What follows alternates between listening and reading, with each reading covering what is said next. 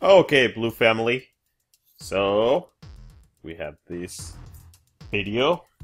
Let's analyze it. Let's see what we can do better as police officers.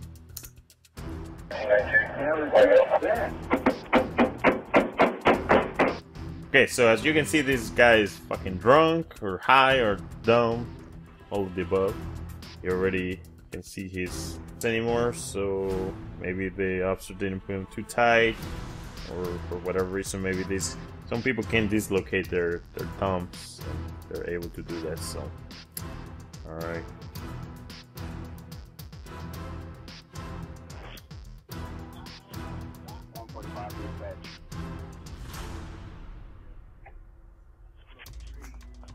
Will you advise county that my subject is out? I get caught in the back.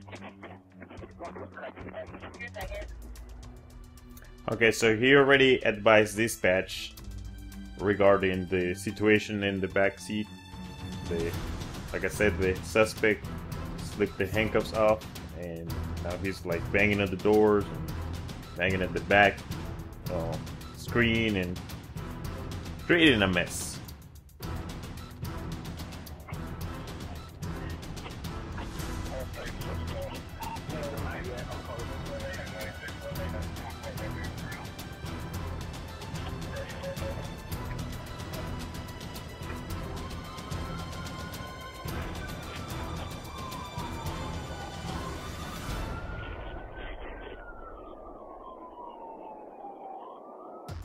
Okay, so this guy reached inside his pocket. We don't know what he has, right?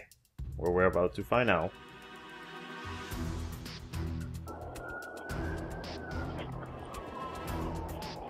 Oh my god! It's a lighter! He's trying to light the police car on fire. Well, that's not gonna happen, buddy. But this is going to happen, because you are not wearing your seatbelt like you're supposed to.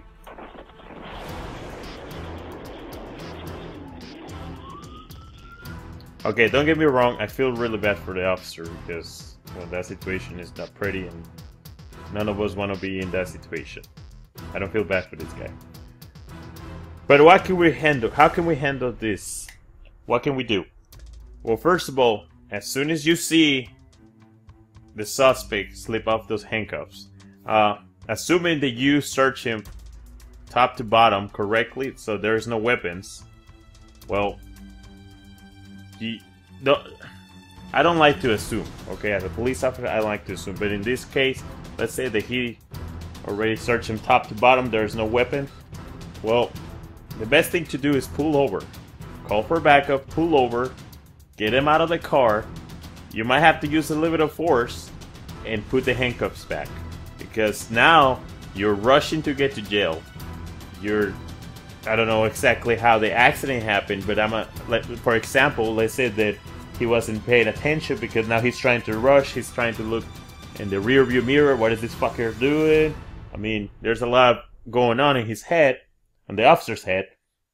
So this guy is creating a situation for the officer. Now, remember, you have to control every situation, you have to control the scene. This is part of your scene. Remember, the scene starts when you get the call, and it finishes when you finish the call, either going 10-8, no report, citation, whatever, or if you have a suspect like in this case, all the way to jail, you book him in, and you walk out with your paperwork. That's when the scene finishes.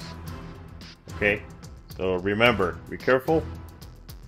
Make sure you handcuff correctly. If for whatever reason the handcuffs slip off, then stop. Handcuff the guy again, call for backup if needed, and be safe.